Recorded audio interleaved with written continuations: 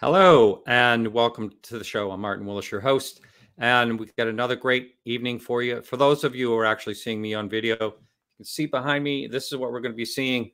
Not this in particular, but I'm going to be on the road until the 20, I think the 19th is the last show that I'm going to have on the road. But then I go out again. I'm going to be on the West Coast, and hopefully on the 19th, it'll be with Gary Nolan at Stanford.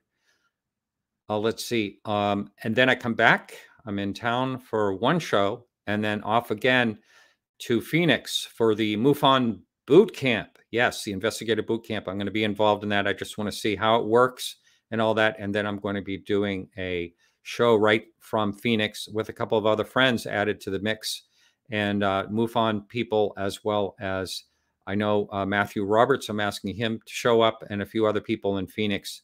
I'm going to get a group there, hopefully. So that'll be on the 19th next week. We have Dr. Bob Gross. He's going to be on. Again, I'll be traveling. You'll see me in hotel rooms, and that's the way it's going to be for the next few weeks.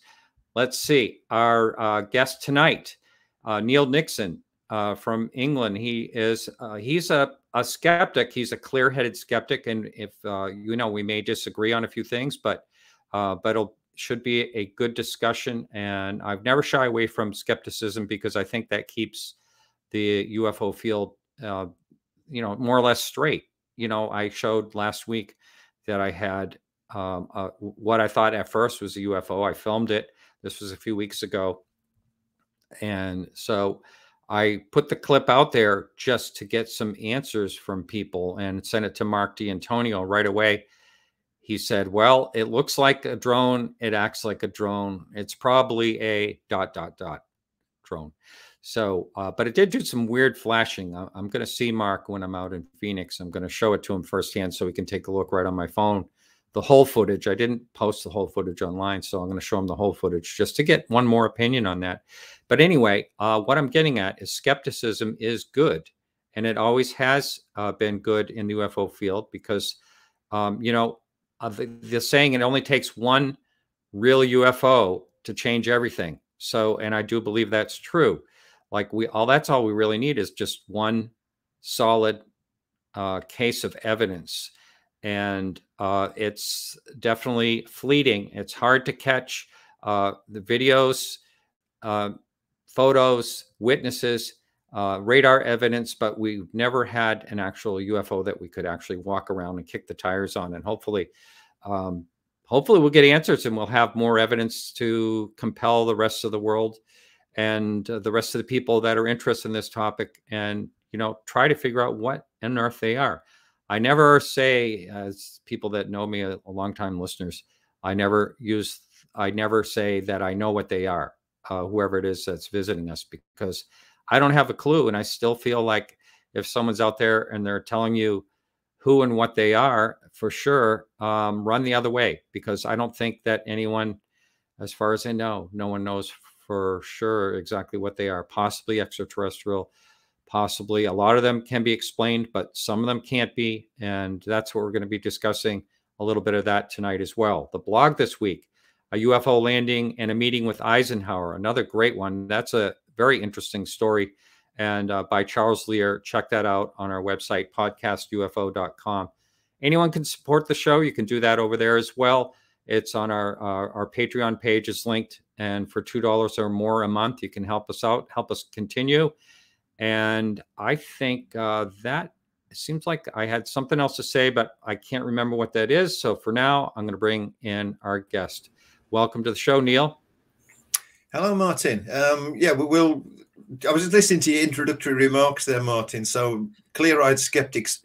Somebody, I can't remember. That was about 20 years ago. That was a book review on second UFO book I did. Somebody described me as that. So, if we can agree on that, that suggests that I'm sane. So that's probably a good start, isn't it?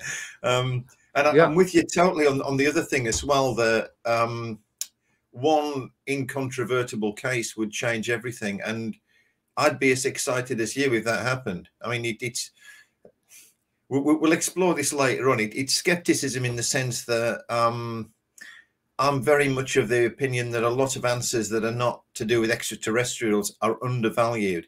And I'm also of the opinion that some of the best cases, some of the biggest cases in the past, which crashed and burned, probably have taught us a lesson. Oh yes, I've witnessed a couple of crashing and burning, so to speak, on things that were to be revealed. You know, one comes quickly to mind is the so-called Roswell slides. You know, that was crazy, and you know, everyone is waiting with, you know, bated breath to see what this is, and it's a mummy. You know, it's a mummy in a glass South case. American mummy. Yeah. Yeah. And that was a shame. And as soon as I saw a clear enough picture, just from my background and all the museums I've gone to and everything, you know, I mean, just right away, it's like, oh my God, that's like a museum thing or something, you know, right off the bat, the clearer it got. And I think, you know, there were some people that made some big mistakes, and there were some people that were deceiving. I think that's what that case is about. And some people were trying to make some money off of it. And yeah, well, a biggie for us, which I've got to be honest, by the time this happened, I'd seen, you know, things like MJ12 had come and gone. So the longer you're in it, well, the longer I've been in it, the more skeptical I've got. But when the Alien Autopsy movie, oh yes, that's another one. Yeah, exactly. Ray Santilli's thing, which still does the rounds, and it still gets shown on to this day. It still gets shown on like UFO documentaries. But I went to a UFO conference in Pontefract in Yorkshire. Well, Phil Mantle, that you've interviewed, right? It was one of his conferences, and one of the star turns was the guy that hoaxed it. But that was when they showed that. The first time I saw it, it was at UFO conference in Sheffield in the year it came out, 1995, and it was a truly surreal experience, because the guy sat like literally one seat in front of me. Was any British people listening in will remember Roy Hattersley, that was at that point, he was the deputy leader of the opposing party in the British Parliament. And there were a few odd people in the audience, and so somebody tapped him on the shoulder and said, well, I didn't know you were interested in UFOs. And he turned around and he said, well, I'm not, but I'm a journalist. As in, he couldn't, you know, he couldn't turn down the invitation just in case. And I guess he was about as skeptical as myself. And you know, you do have that. I mean, you hear stories, you hear amazing things, and I get a sense of hope as well. But it's probably not as simple as thinking, right, this is the one that's going to prove it. Right. Yeah. And, you know, while we're on the alien autopsy, you know, I had Philip Mantle on the show early on, you know, talking about that case and how he did a lot to uncover, you know, the falsities in that. And, you know, it's the behind the scenes on what they did, and then the damaged leg, how that actually was an accident, and they made it look like the alien had, you know, an injury, you know, all that stuff. But it is convincing, you know, for if you just saw that film, you would think, oh my, you know, that's got to be real. I can understand why people fall for that. And it is a shame when someone doesn't research when they're putting together a documentary and they put that little clip in like it's something real, you know. And that does bug me in a lot of documentaries. They'll put things that are known to be fake UFOs in a documentary that has a serious look at UFOs. They don't do enough research. There's a couple of things there. First of all, with the alien autopsy thing, if I'm honest, the first time I saw it, and I hadn't seen anything of it until that particular showing at the conference, and there's at one point the word video almost appears on the screen. Yeah, it's almost like they couldn't resist putting something like that in there, and so it kind of gives itself away. And there were a few, well, I'll confess, I was joining in. There were a few suppressed laughs at that point in the audience. There were a few people at that point thought, you know, anything else now, we're not convinced. And you know, these things turn up in documentaries. Well, bottom line is the job of most of the documentaries that are out there and most of the channels that are screening them is to deliver an audience to the advertisers, isn't it?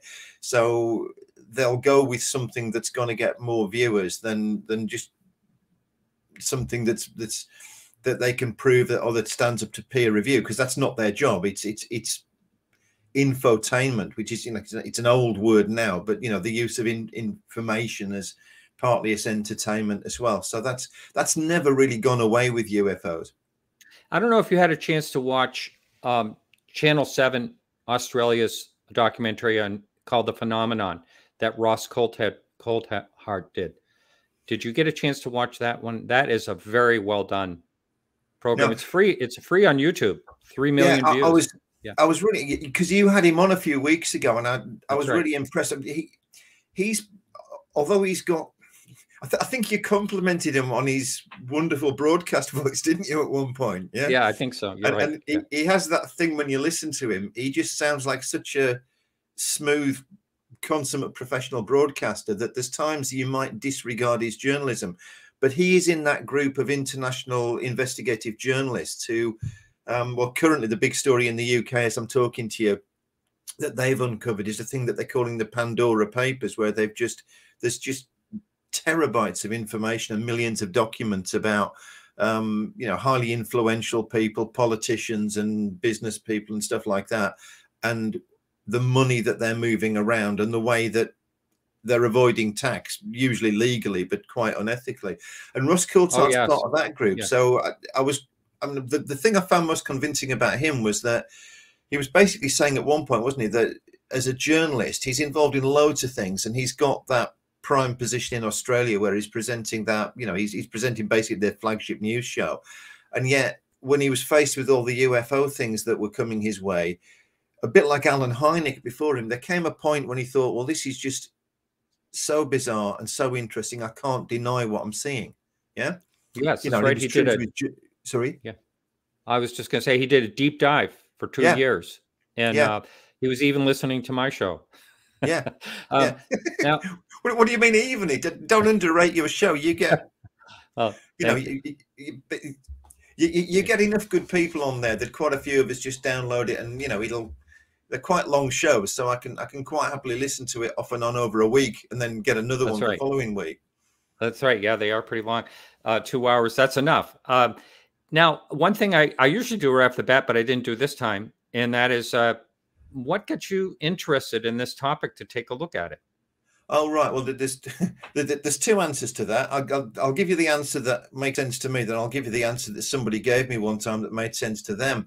I mean, basically, I can't remember a time before I was interested in UFOs. So, and I think possibly it's to do with just the time in which I grew up, when space was really exciting and there were a lot of stories about what might be out there in the cosmos, and it wasn't really known. And, I'm old enough to remember the moon landings and whatever. And then the other thing I think, which is central to this, is that I was very interested in it. And, my folks were pretty broad-minded and quite encouraged me to just follow any interest I'd got. And my dad actually had a copy of Flying Saucers Have Landed by George Adamski and Desmond Leslie, which he'd bought before I was born. And I read that when I was, I think, 13. And that book is widely misunderstood because everybody remembers George Adamski and the whole thing about him claiming to meet somebody from Venus. But actually, if you look at the book, the bulk of the book isn't that. It's the bit that Desmond Leslie wrote. And Desmond Leslie, he's underrated. I mean, he didn't die that long ago. He was really old and he lived in Ireland, and he'd done a lot of really good research. And that book was amazing because it just lined up a lot of historical mysteries, some of the stuff that still makes ancient astronauts to this day. But that book was written in 1953. So that's what got me into it. Plus, when I started buying other books, the kind of cheaper paperback things that were out in the 70s, to be brutally honest, they were all kind of luridly written. They were always vivid stories. And I mean, I know now some of the stories that are in there, the kind of go-to stories then were things like Kelly Hopkinsville and stuff. And when you read that, these people in the middle of nowhere that are assaulted by aliens, and then they just open up with firearms on the aliens, and the aliens just keep coming. So they just make a run for it. I mean, those stories grabbed me. And anyway, years later, I'd done I think it was a 40 Times Unconvention. I'd done a talk at one of those, and I was backstage talking to somebody, just having a cup of coffee and just sort of saying hello to people. And somebody asked me, how long have I been interested in UFOs? And I said I couldn't remember a time before I was. And some total stranger who was also there having a coffee came over to me and said, well, I can explain that. He said, you were abducted as a baby. And I don't remember. And I don't think they'd come light years to West Cumbria, which most of your American listeners couldn't find on a map. But I mean, who knows? Well, speaking of that, while we're on this subject, since we haphazardly landed there, what is the alien, so-called experiencer or abduction rate like in Australia? I'm sure you're aware that it's quite high here. I mean, people claiming that they're being abducted. In Australia? Yeah. I'm sorry, you're not in Australia. You're in Britain. Did you just... Oh, I thought you just mentioned Australia. I know you're in the UK, but I thought you just mentioned a place in Australia. Did you not? Where you grow up? What did you I did before we came on. I was telling you that my son and daughter-in-law live in Australia. Oh, okay. I'm sorry. Got that. But in England, you must have seen this. There is a map that shows. It just basically lights up where more UFO activity has been reported, and I've seen it on the internet. I don't know who produced it, but America is on fire. Yeah, right. And the UK is pretty warm, so we have we produce, in terms of UFO sightings, on a slow year we produce maybe 200 or 300. On a very busy year we produce nearer 1,000. So if you look at us historically, some of it's quite predictable. The year that Close Encounters came out in the UK, the sightings spiked noticeably, for example. In terms of abductions, we definitely have abductions, and I don't really want to go into this, but just apropos of nothing, I was shopping for UFO books in a second-hand bookshop a few weeks ago, and just got talking to the other person who was in the same place. Took her about 2 minutes to tell me that she'd been abducted. I mean, no names, no pack drill here, but there are abductees, and I know I put her in touch. I've no idea what went on there, and I'm not making any judgments at all, but I kind of made contact with her, and I put her in touch with a British abductee support group, and there are about 300 people in that group. Wow. So we've got the same beliefs and the same experiences reported as you would be familiar with. How about that? I mean, the blog this week, as I mentioned earlier, is a UFO landing and a meeting with Eisenhower. And there are some people that have carried along, I don't know if you've ever heard of the arrangement, supposedly, that was made between Eisenhower, saying that you give us some technology, new technology that we can use, and with that you have permission to take people and experiment with them. I don't believe and cattle. And cattle, yes. People and cattle, yeah. I'm familiar with that my own story, opinion. Yeah. I think it's a bunch of baloney myself, but I mean, there are some people that think that really happened, and it's interesting. To say the least. That's a skeptical opinion, Martin. You'll be bringing hate down on yourself now. Well, yeah. Let's see what happens. But anyway, I think that I mean, I don't know what the answer is to all these people that are claiming these things are happening to them. I mean, I do believe that they believe that something is happening to them. I mean, there's a lot of very sane people and intelligent people that are claiming these things are happening to them. And well, you introduced me as a skeptic, but that's one of the things that's kept me going all the years as my opinions about the whole thing have changed. I mean, if you'd interviewed me when I was about 13, it was obvious. Everybody was reporting the truth, and anybody that denied it was narrow-minded, and I've moved on a little bit since then. And actually, funnily enough, some of the earlier books with some of the more bizarre stories in the end convinced me that they couldn't all be true.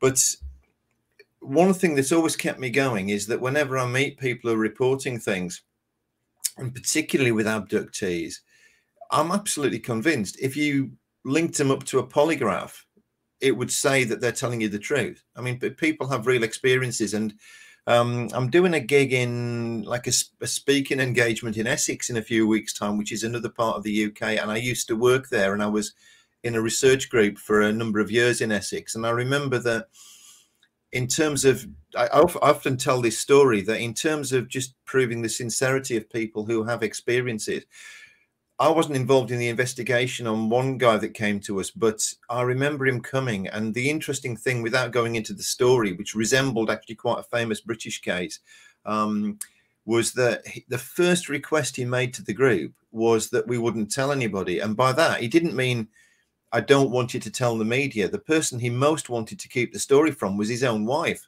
right? And it was to do with the fact that he did a kind of manly job, like in a technical sort of area, and he'd been on an emergency call out. So he'd been out in the middle of the night on his own, and the experience he'd had left him so traumatized. He hadn't a clue what happened to him. And I don't know either, but, you know, for people listening in who are truly skeptical, that as a skeptic about a lot of the cases I hear, I mean, no doubt people have real experiences. And if you were going to gauge it really crudely in terms of how traumatic those experiences are, I'd say the people that I've met that have had the most intense experiences, it's on a par with having had like a bad car accident or something. You don't forget it.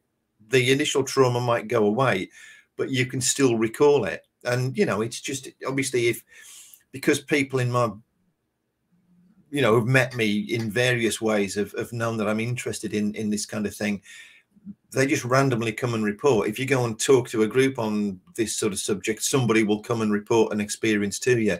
Yes. You know, I had a holiday last week and randomly met somebody who told me a truly surreal story, and absolutely no doubt he was telling me the truth as he experienced it. As to what the actual truth was and whether if you or I had been stood next to him, we'd have seen the same thing, that's a completely different question. Yes, I think that's interesting because that does happen a lot where two people will be side by side.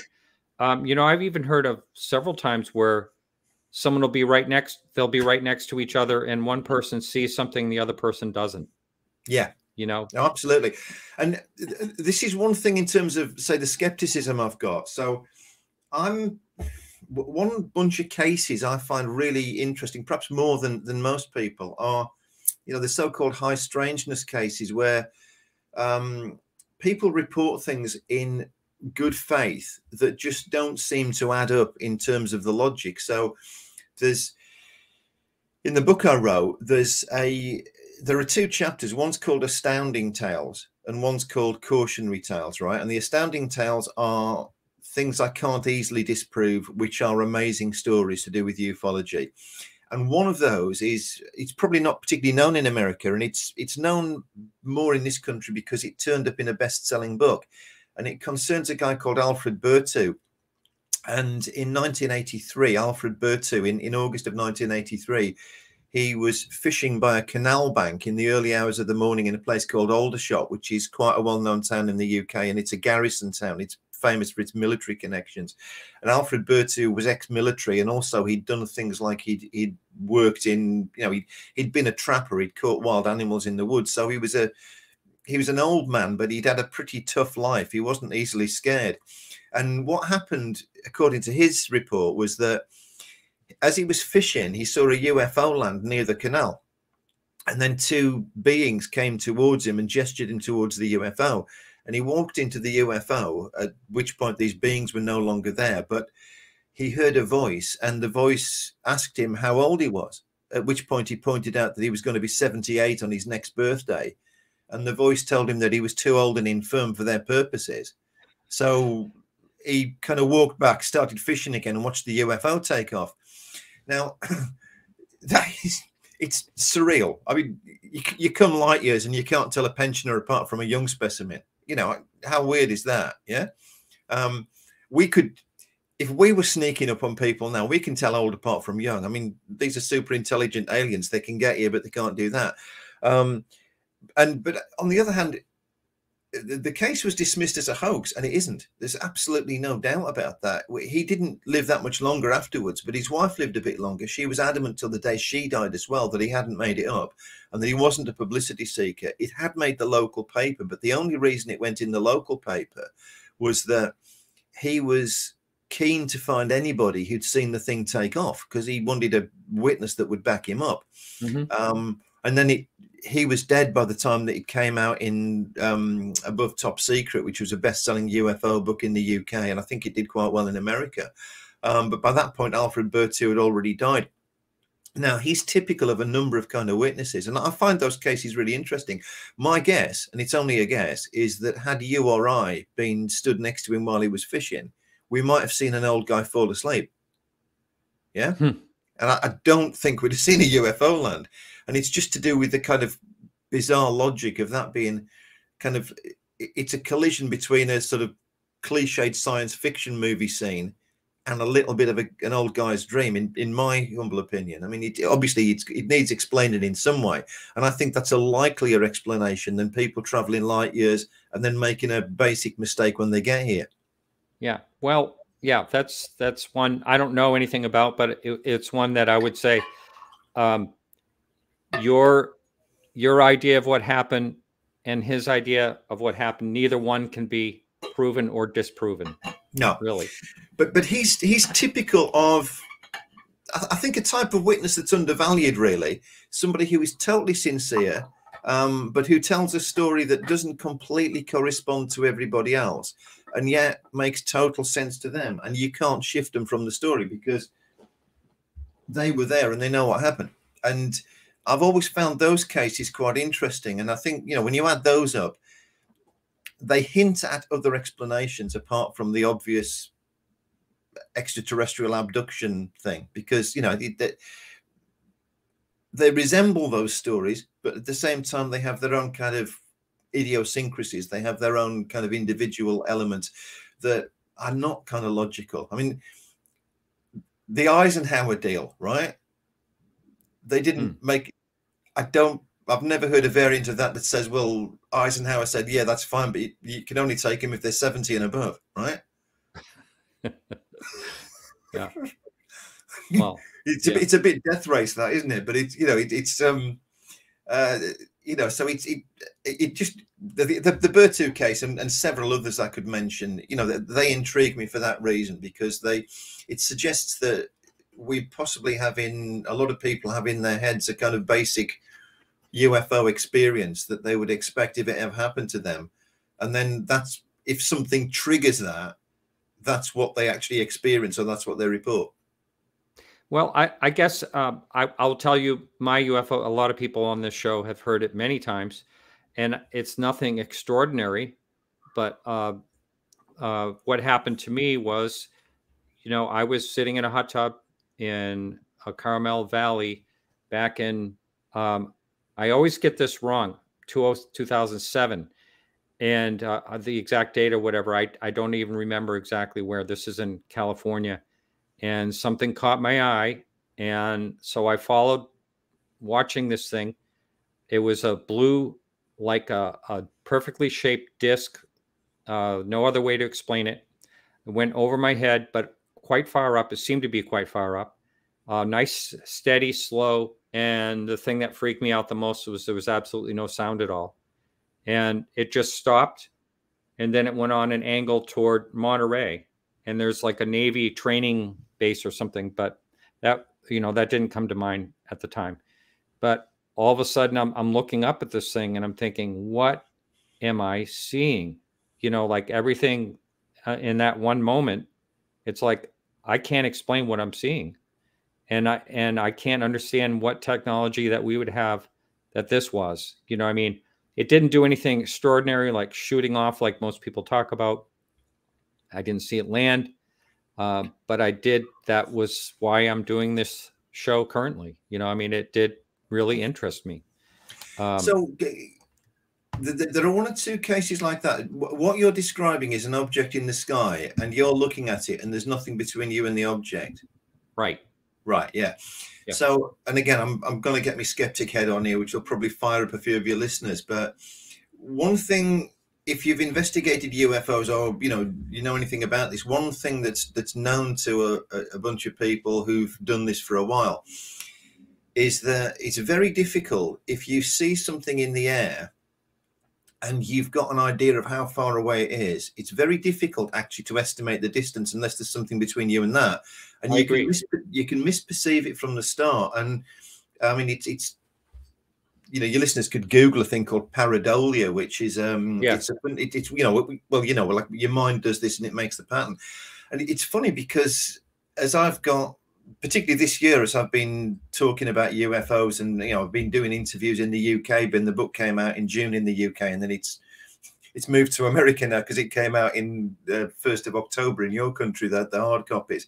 And a couple of things, just coincidentally, a couple of weird things happened in terms of sightings, strange sightings I've had this year.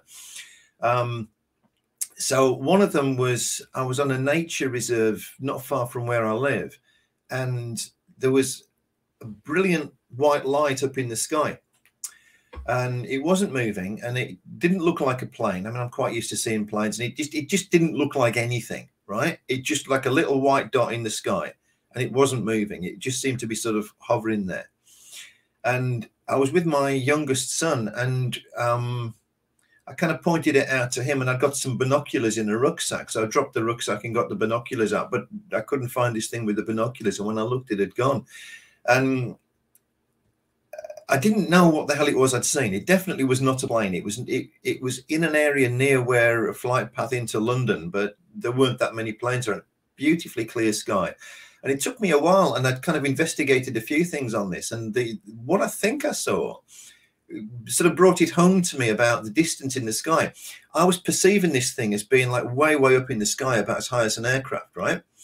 And it was a bird watcher. This is a nature reserve, and I got talking to a bird watcher down there who, without me going into all the details, he explained some peculiarities about that particular time, just to do with strange weather this year in the UK.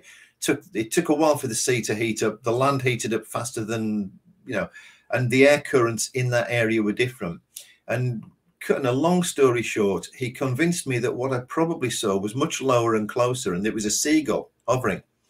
And I hadn't really thought about this, and it led me to looking at seagulls, and I hadn't realized quite how different they all are. Yeah, I mean, as in, it's just, and the point being that strikes me now as a much more logical explanation.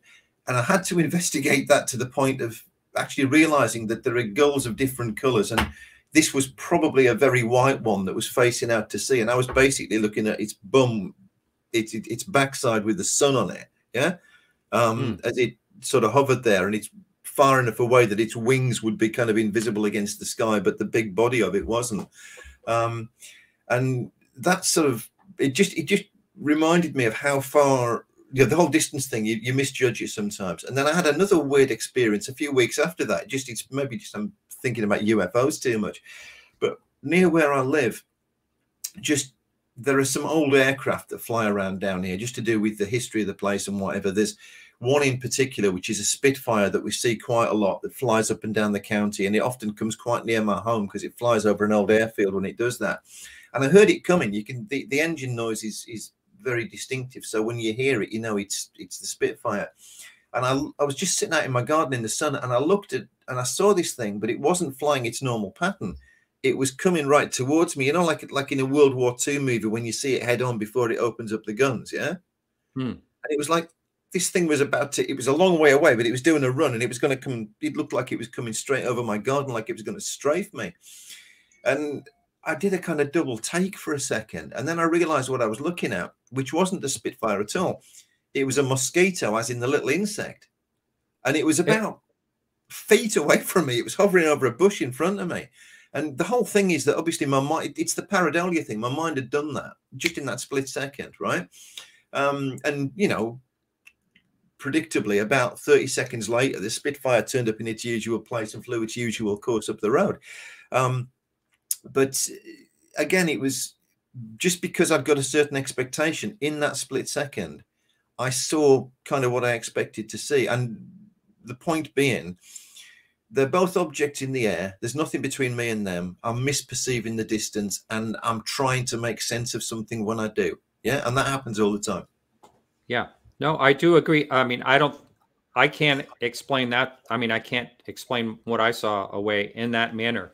But I do agree that, that what you're talking about is an instinctual thing, basically for our survival, how we've survived as a species by being able to identify, something that's going to eat us alive, that type of thing.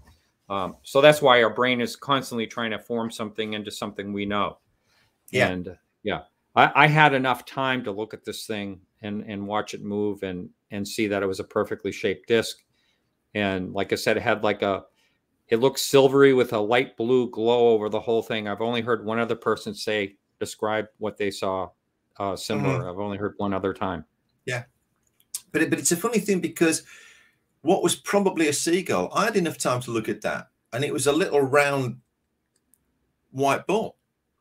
Well, if it was a seagull, it wasn't perfectly round, but I think my best guess is my brain made it the shape I thought it was going to be, because I thought it was thousands of feet in the air. I didn't think it was a bird hovering over the coast. Right. You know, so I mean, get 12 people, show them. So, you know, there's lots of experiments on this, that psychology experiments. You can show 12 people the same thing, and they don't all report the same thing if you split them up and if you lead them with questions. Yeah. Yeah, that is a big thing that you're mentioning. Is so many different ways, is when people are led, or when someone, you know, what I've said on this show, and it's not my idea, it's other people's idea, is if you do have something you see, record it as quickly as you can. You know, write it down, draw it, whatever you need to do. Here's a question for you. I'm going to put it up on right on the screen. And this is from Richard. Do you think that any UFOs are otherworldly devices? He's cutting right to the chase here. Right. Any UFOs? If the honest to God answer, Richard, I think you and I might agree, is that we don't know. So my best candidate for a UFO that is an otherworldly device is probably not one that you would think of. It's the Oumuamua object that came through the solar system back end of 2017, wasn't it? And the reason I think that is the best candidate is because Avi Loeb, who's no slouch on this, he's the professor of astronomy at Harvard, so it's not a job you would get by accident, is it? And he wrote a book, Extraterrestrial, where he argues that. Now, if you Google it, he's not convinced a lot of other people, but he's in pretty good company. I mean, when he's not talking about that object in the book, he mentions a few other things, like the fact that he had his friend Stephen Hawking round occasionally, you know, so he was in quite good company.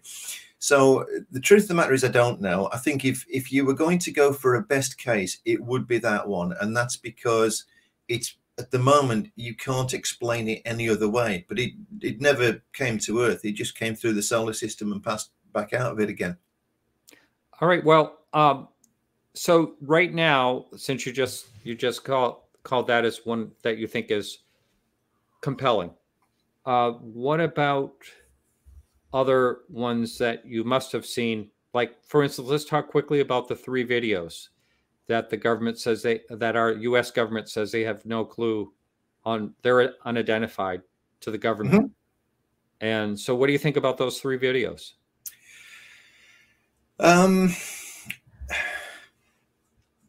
I don't think you can answer that simply. So the bottom line is, I'm less convinced than most people. And I think they're impressive. If you look at the videos, they're what you expect to see. They're the sort of clips that look really good on a news program. The more you read and investigate, the more you might suspect that they're not what they seem to be. So I'm not convinced they're extraterrestrial. And the main reason I'm not convinced of that is, well, there's a number of reasons, if I was going to rattle them out. Number one, we've been here before. We've had the perfect case for the time, and it's proven, it's not been proven. And when I was talking about this in the UK, so my book came out 24th of June in the UK. The 25th of June was the Pentagon thing, yeah? I mean, we planned the book months in advance. You don't get that lucky normally, do you? And it was all over the news. So obviously I was blathering about this. If you break those videos down, there's a few things to say about them. First of all, when I was talking about this in the UK, I was saying, well, in my mind, it most resembles the 1952 sightings in Washington, which were the perfect sightings, overflights of UFOs, 2 Saturdays running over the White House. Yeah. And it's never been satisfactorily explained. But the weird thing about it is it's never recurred either. So you would suspect, and also, if they're going to come light years, why did they come on 2 consecutive Saturdays over Washington? Yeah. You know, and it just so happens your local airbase is stood down as well. It's also all a bit bizarre. So I think there is something in those videos that smacks of almost the perfect case. And also bear in mind that there's a whole history of these. You know, they span a number of years, so they've been cherry picked for the best ones. There's a book by Sarah Scoles called "They're Already Here." I don't know if it probably hasn't sold very well in America. She was on this show. Yeah, right. Yeah. Oh, sorry, I missed that one. My bad. But I'm mentioning that because she's gone into print, and she makes it clear that one of those videos actually comes provably from a lab in Germany that is a special effects, you know, it's a noted site for special effects. So in other words, her implication is that you can't trust one of those videos because it that's I don't want to call that disinformation, but that's a little bit of misinformation. Oh, go on then. Because that is partially true. They had that video, but that's not where it originated. They had that video and they did release it, but the version we see is where it. Yeah, but the version we see is where it originated. So it's, I mean, that's where we see it. But it did that. The government is saying that is one of their videos. They're not. I know. They're not shying away from that. Okay, yeah, of course it was originally, but that's not the version we're seeing, and we don't know what they did to it, and nobody's explained that. And if you could see the original and you could see their doctored version, then you'd know what was actually added, wouldn't you? And that's not been. So would you think that do you think that our government would give their thumbs up to that video and say we don't know what it is, and not say that's not our video, that's not the video we released? Well, they wouldn't do that. Look, the honest to God answer to that, Martin, is I don't know and you don't know, but I could give you a reason why that might happen. Yeah, which would be to do with a number of things. So again, it's skeptical history of ufology. There are cases where, for one reason or another, UFO reports have been used by the government for various, you know, for understandable purposes, which might be to the case of the Washington sightings and also the UFO scares in the 1950s. It's now widely recognized that the United States, for example, was worried about development of arms in the Soviet Union and was particularly concerned about the fact that on the more rural areas of the American coast, you didn't have blanket radar coverage. So if people were watching the skies for whatever reason, it would be quite useful, right? So it may be that what you're looking at there is cutting edge technology from Earth. I think that's quite, I mean, you know, entirely possible. The US, again, you know, Phil Patton, who I don't know if you've had him on in the past, but he wrote an amazing book, Travels in Dreamland, about Area 51, which includes a number of frank discussions of how occasionally, covertly, cutting edge hardware was used in the United States and was actually flown within sight of other people, other pilots who had UFO sightings, or you know, was sometimes used to test the readiness of your own military, but they didn't know that they were looking at technology from the same country. Yeah. Yes, I understand that. I understand that. And like the stealth airplane, for one. Yeah, exactly. And there's an early test of stealth technology. Was it 1976 off Los Angeles? There was a bizarre radar report of a UFO, and it's now known it was an early stealth test. And the whole point was they wanted to see whether by flying it in certain ways they could make it disappear from radar. You know, so if a civilian radar reported an object that was there and then suddenly disappeared, that was actually telling them something important, and that, you know, so they tested it. And similarly, when I was first reading UFO books, a standard story in the UFO books was there are objects flying so high we can't see them and so fast they can't possibly be ours, right? Now, one of the objects that was flying like that was the Blackbird. And it was so far ahead as an aircraft when it was first developed. There were one or two revolutionary things about the Blackbird, which even to this day are actually a bit bizarre. So when you see it on the ground, you know, the early 60s airplane, but when you see it on the ground, the fuel just floods out of it, doesn't it? So when it's taxiing on a runway, it's pouring fuel out because it has to get up to speed for the bodywork to actually work properly. You know, it needs the heat of and that was absolutely revolutionary for its time. And it was tracked on radar, and radar operators couldn't, It obviously wasn't a missile, and radar operators didn't know what they were seeing. But the American military, who were covering it up at that point, were not about to tell them that it was one of theirs.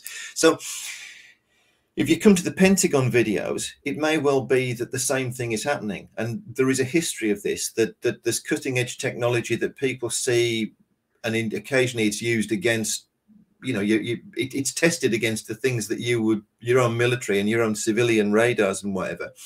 And I know the Metabunk site with one of the videos actually claimed that if you freeze frame it at the end, you can begin to see a fighter plane shape emerging. So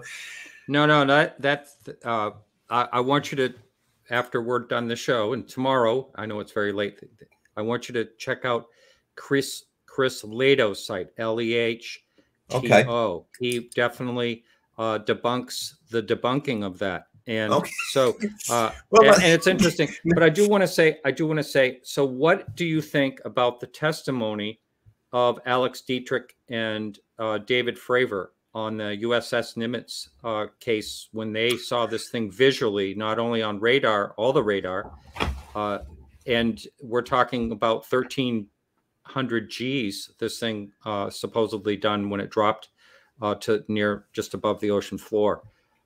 Well, if it's doing that, it doesn't have to be piloted. So, you know, it's... Yeah, but no, we don't have any technology that would stay together with that many G-force. The missiles, nothing would stay together with that G-force.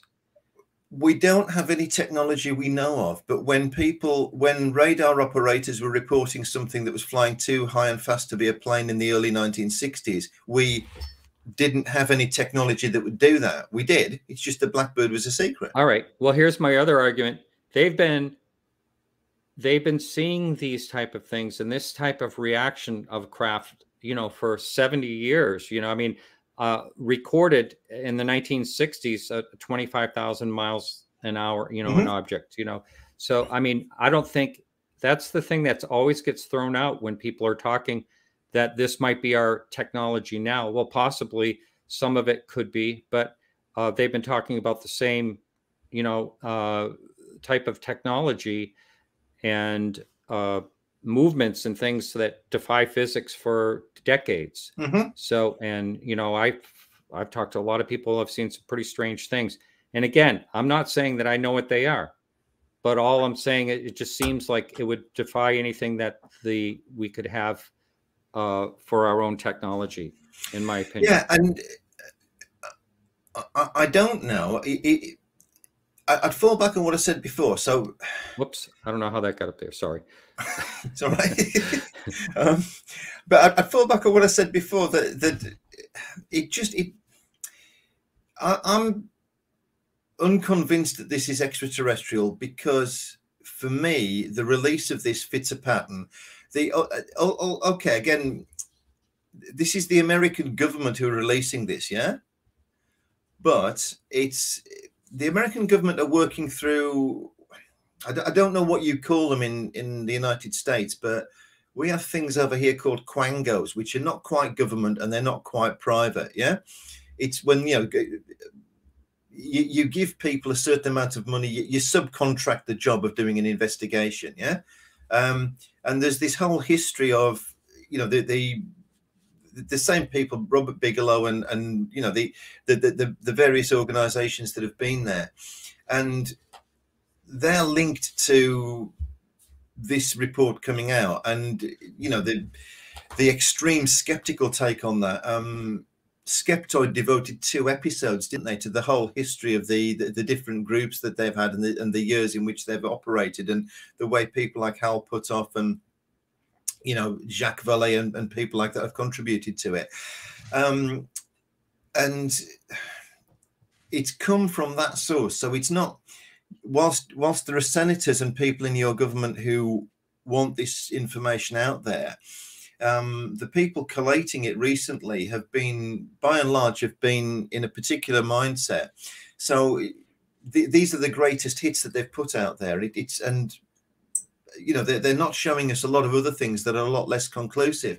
And from my point of view, if you do good investigation, you add up everything. You add up the stuff that you thought was and you discovered wasn't bizarre. because that's going to teach you something as well. Yeah. So from my point of view, we have been here before because it is almost the perfect case at the perfect time. Yeah. And we've had those. You know, the Washington overflights was definitely that. Bear in mind, the Washington overflights occurred about a year after the Day the Earth Stood Still movie came out. Yeah. Yeah, And but are you saying our government actually faked it?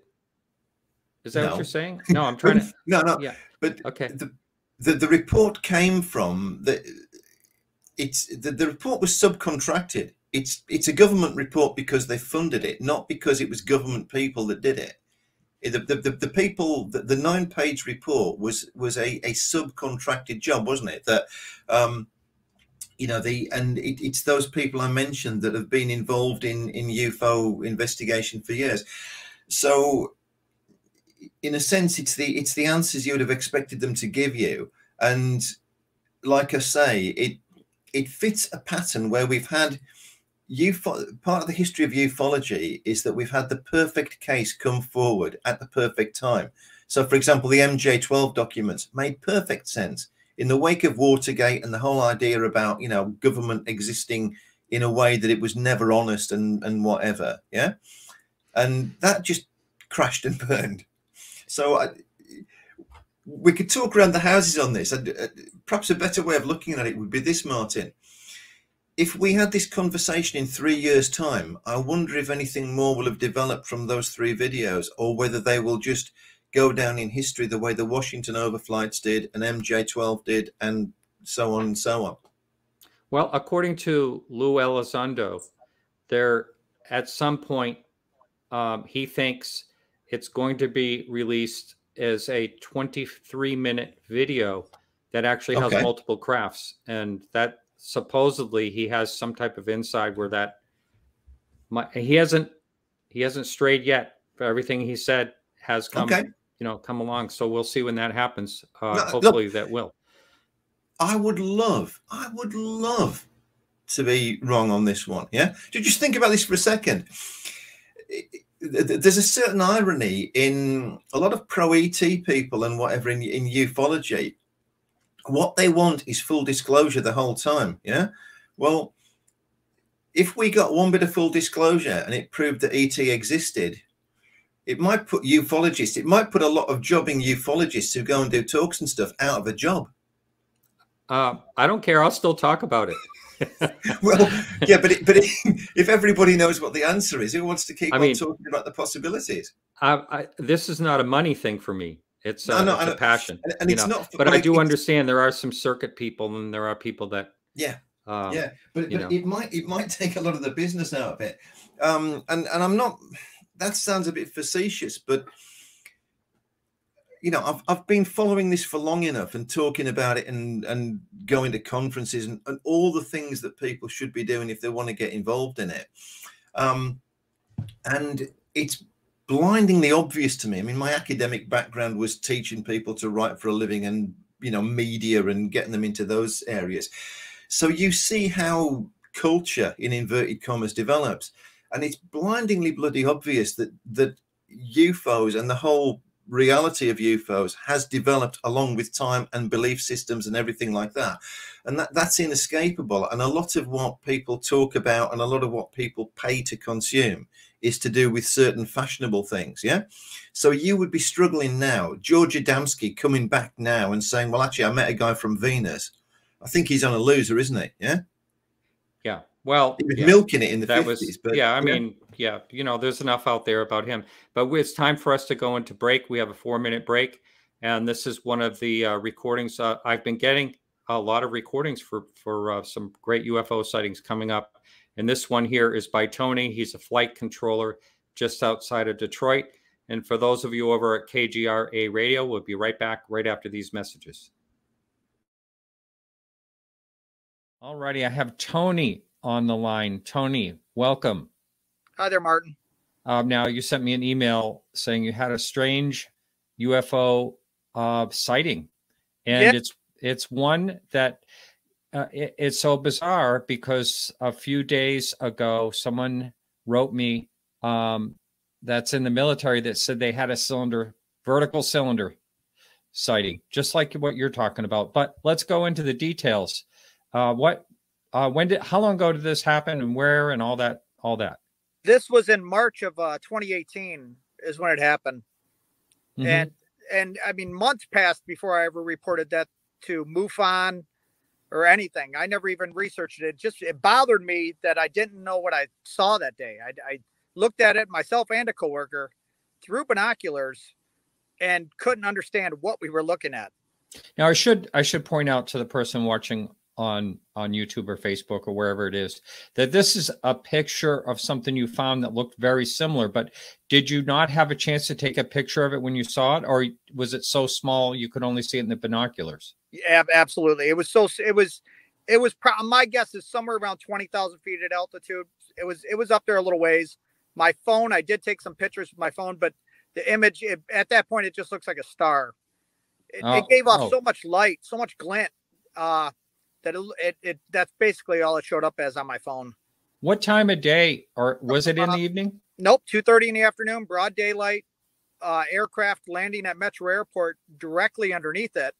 But the facility, I'm a plant manager at a facility about 4 miles from Metro Airport in Detroit, and the airport's actually in Romulus, and it was directly over top of landing aircraft. I watched it come from the north, slowly make a heading kind of southwest, and we watched this thing for probably 30 minutes. And I stared out at it out my office window originally, and I just couldn't understand what I was looking at. So I grabbed my binoculars and I keep next to my desk and walked out, took a look at it. Coworker came over. He was looking at it with me. And I remember putting the binoculars multiple times to my eyes, and I just kept putting them down going, I didn't understand what I was seeing. It made no sense to me because the wind was blowing directly to the east. The aircraft were landing into the wind, heading west. And when they do that, they pass directly over our facility. And we both couldn't understand what we were seeing. And it looked fairly large. It looked like it may have been, my guess is 100 foot in length at least. Oh, so that's probably not a typical balloon. One last thing. Do you think the airplanes that were landing actually saw this thing? Oh, absolutely. Yep. And it was much higher in altitude, but I bet they saw it.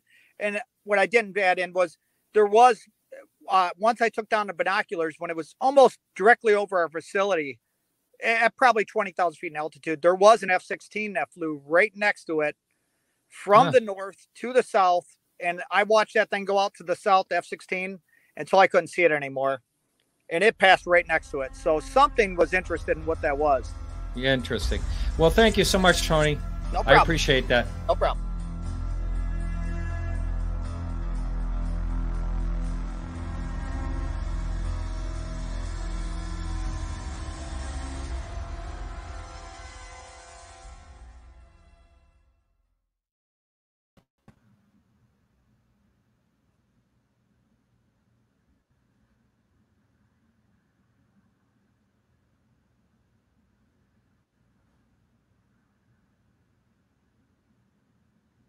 Stand by, Martin.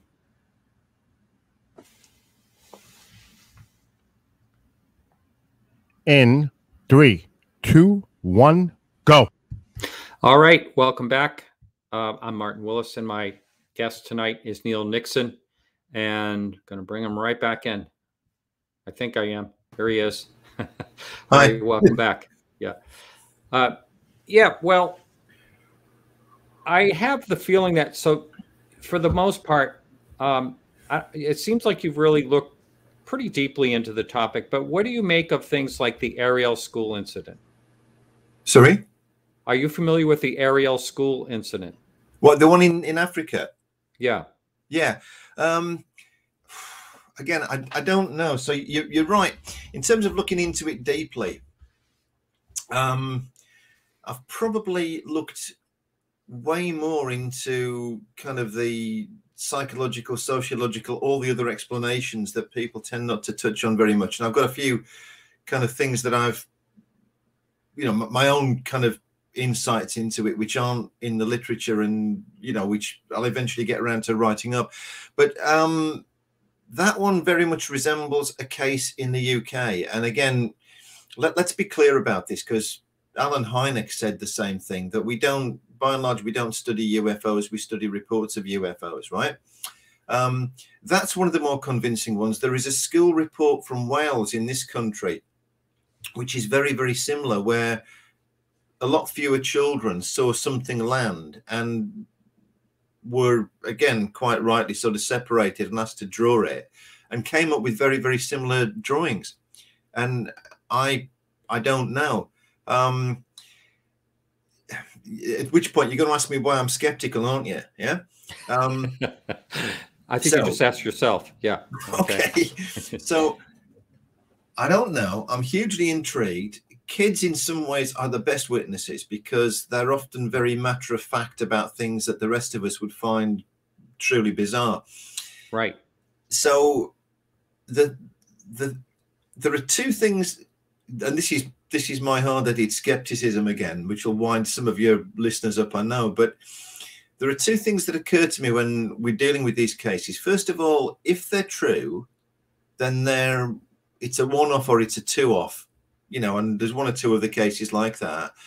So it doesn't make sense to me that all that effort from one place to another to come to us, if this is space travelers, just results in them presenting themselves in front of a bunch of school kids and disappearing again. Well, here's my thoughts on that. Who's more malleable than a young child?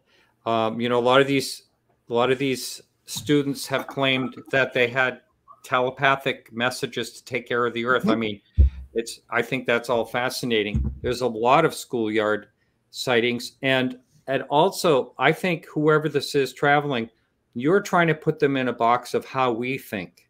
This is what I see. I'm being skeptical of you, because you know, you're trying to, whatever it is, how can they possibly think and rationalize like we do? And that's what I think you're trying to fit them in. I'm being skeptical of you then. All right. No, this is a proper interview. Two views colliding will come to some conclusions. Point counterpoint. It's trotting out the greatest hits, isn't it? I'm not trying to put them in a box. The problem, from my point of view, as a fairly skeptically minded person who's interested in UFOs, is that I'm often asked questions in the context of a UFO podcast or a UFO mindset. And why does it have to be to do with UFOs? So if I just throw out a couple of other suggestions with regard to the school things or whatever, if we assume for 1 second that there are truly bizarre things happening, and that they've always been happening, and that we experience them as extraterrestrial, then it might simply be that that's the way that we understand them now. And it might have nothing to do with people traveling light years. So, you know, the whole thing about the SETI guys when they started off, and, you know, Enrico Fermi's question about where are they all then if there's that many inhabited planets? Well, it may be that, and this is something I'd be open to, that if there are intelligences contacting us, they may be struggling to get in touch with us. And it might not be extraterrestrials in the way that we present it, right? And in that case, who's more malleable than kids? They might all have the same experience, but what they're experiencing might be, it's almost like it might be a manifestation of something. It might be, they might be led to the experience, but actually if you and I had stood there, if you'd filmed it, you might not have seen the same thing, right? And, you know, again, more than we haven't got the time to go into this, but if people wanted to Google various people, there's a physicist called Gerard Tuft. I mentioned his name at doing a talk once, and people started laughing like it was funny, but he's Dutch, so it's a Dutch name.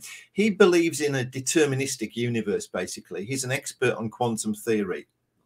So he's one of these people who's open to the fact that there may be, it's almost like the universe will be leading us on, and you know, the cosmos is leading us, and we're becoming aware at the rate at which we can be aware. And clearly we're limited by the fact that we're human beings. And it's questionable whether we're the most intelligent animals on the planet anyway.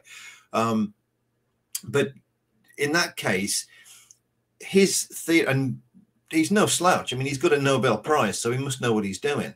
Although he's a bit of an outlier. But the point is that he's got a quantum theory argument that begins to address something that has been addressed by people who study related things which are not to do with UFOs. So William James, I think it was 1902, his book on the basically the varieties of religious experience, he codified a mystical experience that far back, right? Except he was not talking about UFOs. He was talking about people who have experiences to do with God manifesting himself to them, or, you know, those kind of things. But the point he was making was that there's almost like a commonality of experience, and that is the same regardless of which God manifests himself to you, or whether you're encountering like a nature spirit. Now, that was written in, that book came out in the early years of the 20th century, half a century before, you know, we were talking about flying saucers. Those things where we might be having some kind of mystical experience and contacting something that we don't understand make more sense to me as, for example, the school sightings, than intelligent aliens flying light years to land in Africa and then they'll go to Wales a bit later. Yeah. So it, you know, it's, if you take the experience and say, well, let's take it out of the context of UFOs for a bit, there are probably other explanations that you could apply to it. And again, I don't know. Those are the cutting edge ideas. You know, there are one or two notable scientists, if you look into it, who tend to be disregarded by the UFO community. Brian Josephson is another one who, having won a Nobel Prize, looked into quite mystical things, and they're uncovering amazing possibilities which they can't prove, but they can line up logical physics that suggest that it might be, and that we might, you know, we might interpret the experiences in our own way, but actually we might be being led forward the whole time. Okay, rant over on that one. Well, you know, I believe that you mentioned a number of times tonight that, you know, they've traveled light years to get here, and this is just, you know, speculation on my point. Maybe not. Maybe it's not light years to them. Maybe, let's just say, I'm throwing this out there. I'm not saying I believe it. I'm just throwing this out there. Say there's an advanced civilization that has a 500 million years technology advancement on us. They've been around that long. They made it without killing themselves like we might possibly do. But just say they made it through all the technology and they're so far advanced that they figured things out in physics that we couldn't even dream of. And there's no such thing as light travel. It doesn't mean anything. They can just, like, okay, I'm going to go there, and they go there, you know, somehow that we can't even imagine how they do it. So when you keep throwing out this light years away, to us, it's light years away. Maybe it's not to wherever they're coming from somehow the way they're getting here. So, yeah. You know, I mean, I'm speculating. I realize that, but maybe that's, and the things you mentioned about, okay, they showed up 2 Saturdays in a row, or they showed up in a year anniversary. I know none of that makes any sense, because why would they use our years, and why would they use our week, and why would they, you know what I mean? So, I don't know what the answers are to that.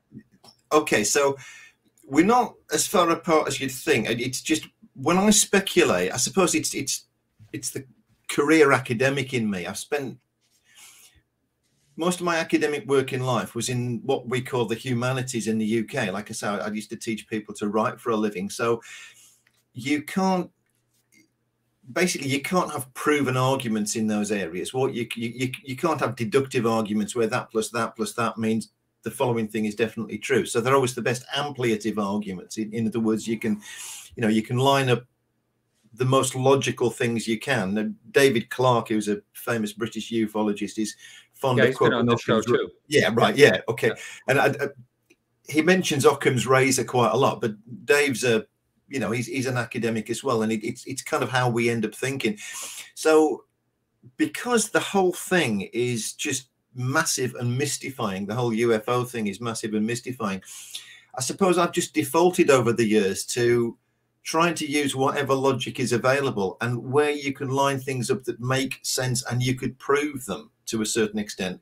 That's probably the best way to go, because if you gradually disassemble the whole thing and say, well, we can line all of these up and we can look in that area and we might have the beginnings of an explanation, then what you're left with are the true mysteries.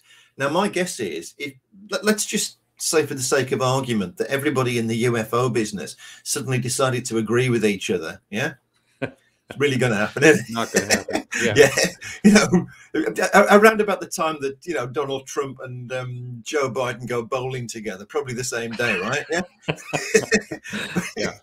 But if they did, if somebody just lined weapons up and said, right, you're going to sort this, then I think a lot of the most celebrated cases they'd fall apart. The ones that just get trotted out on the, you know, the documentaries, the popular documentaries and stuff. But I think we'd be left with a handful, which would not be the ones we'd necessarily expect, which would remain truly mysterious. And so you know, obviously, if you do it on your own, you end up trying to make sense, trying to do that, but in a very limited way. So the whole thing about the Saturdays, when things happen in particular times and particular places, and there might be good reasons, good human reasons for them happening, I think we have to take that into the equation. So the Washington sightings in 1952, unexplained, utterly bizarre, all the perfect sightings for that particular time, but they've never been repeated, and they just did happen to occur on 2 consecutive Saturdays. Yeah. I think it's bizarre that it's ever repeated in the first place. I mean, that's one of the things that always is curious to me. Like, for instance, when there's, my friend Lee Spiegel that was on last week for a little while, you know, he was told to go to North Carolina by J. Allen Hynek back in 1978 because everyone was seeing a triangle in the same place over and over again. Mm-hmm. So he flies down there, and sure enough, he's with a bunch of police officers in this big triangle with lights on the corners, and one under the center comes floating right over him and shoots down a beam by his feet. You know, why would they be in the same place? I mean, that's another big question mark. Why are if they, like you said earlier, if they happen to travel light years, if that's how they got here, why would they focus on one place that's not remarkable? You know, it's another question to me. Well, it is, but like I say, because the whole thing is so massive and mystifying, it makes sense to me to kind of break things down. I don't know why they'd focus on that place. A lot of the best UFO sightings occur in the most unlikely places, but you know, if you apply a certain amount of logic, well, it would make sense to us that any alien race would probably be concerned about our ability to defend ourselves, therefore the military sightings, you know. But it also makes sense to me that some of the most celebrated military sightings, just to do with the nature of when and where they occurred, just almost seem, you know, there seem to be plausible explanations as well. I mean, the famous one in the UK is Rendlesham Forest, which is... Right. I was going to bring that up in a minute, but go ahead. Yeah. Well, it's our Roswell, isn't it? Yeah. But you and I would say, if I say it's our Roswell, you and I would say, yes, we're probably thinking totally different things when we're saying yes, Martin. Yeah. I think it's our Roswell because it's got everything Roswell has got. It's very near a military base. It's, you know, there is a leak of information from a significant military source, Charles Holt for Rendlesham Forest and Walter Hull for Roswell. You've got eyewitnesses who totally disagree with each other. You've got multiple landing sites when people claim there was only one landing. Yeah. Now in Rendlesham Forest is a little bit different in the sense that you can visit all 3 landing sites in a matter of minutes because they're hundreds of yards apart, not the massive distances of the Roswell sites. I mean, I'm a raving hypocrite where Rendlesham Forest is concerned because I've had a hunch about it for a while. The skeptical explanation says that the military personnel that went, if your listeners are not familiar with this, really, really simply, there was a middle of the night, middle of the Christmas holidays, there were strange lights seen. You're not going to say the lighthouse, are you? That's one of the skeptical explanations. Yeah. All right.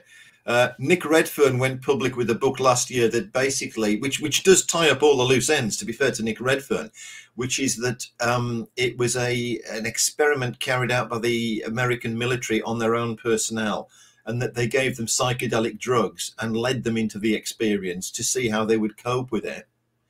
Yeah. Now that does tie up all the logic, because that ties up Jim Peniston, who doesn't agree with Adrian Bustinza, who doesn't agree with Larry Warren. Yeah. I.e., they're all tripping and they're all having their own experience. Yeah. Well, Larry Warren, it was proven that Larry Warren was not even there. He just was repeating what he heard. You know, I don't know if you know that part of it. But that's not new with the big UFO case either, is it? I mean, that was one of the things when we're looking at when Roswell went mega in the late 1990s. I remember listening to just one of the talks that came to a conference, and I'm thinking, well, this is amazing stuff, but why didn't Jim Ragsdale see Frank? The witnesses saw a lot of the same things, but they didn't see each other. Yeah. All right. Well, let's not steer away too far from Rendlesham, because I want to. Right. Yeah. So Rendlesham. So when you boil it down, beyond all doubt, the Holt memo is true. The thing about the lights. It is unquestionable that the British police were called out in the middle of the night because some of the locals reported strange lights, and the police actually attended this.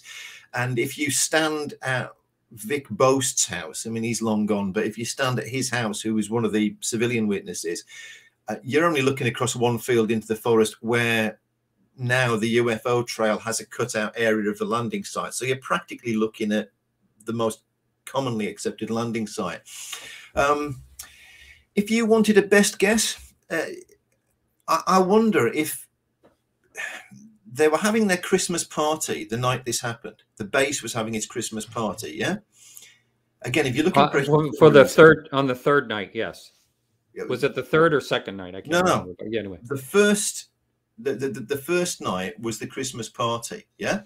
I don't think so. 26th and 28th, weren't they? They did the two nights that are and. I don't know what you call it in the United States, but it's Boxing Day in the UK, the 26th of December. Yeah. And the most of the base personnel were at a party. So the actual manning of the base was down to a skeleton crew. You've got practically the longest night of the year.